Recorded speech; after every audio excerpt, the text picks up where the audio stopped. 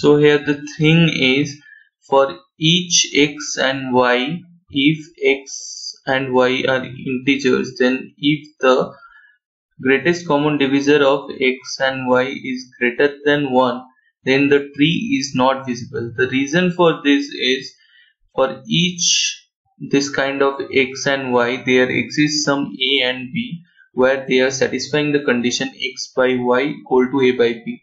That means a comma b and x comma y are on the same line, so you can't see the x comma y tree. Here is the example for n equal to 2. So using this logic, I tried to get the answers for n, and then quickly I tried to see what they are giving as inputs as n. So when I write some code of I had written a condition, if there is n equal to 1, then I will print this, else I won't print anything.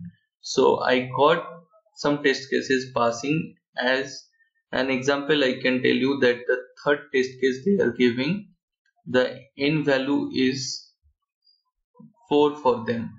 So when I tried this, so that had given a less score, and when I tried minus 1024 and minus 1024, it given me more score. I don't know why they are accepting the negative coordinate values also. So here you can see the scores. So the third input, they had given some n. I figured it out, the n, what the n was.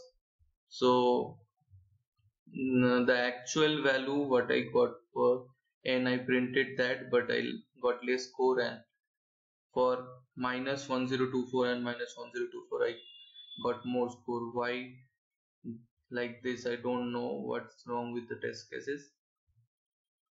Please, if you can figure it out, please comment down.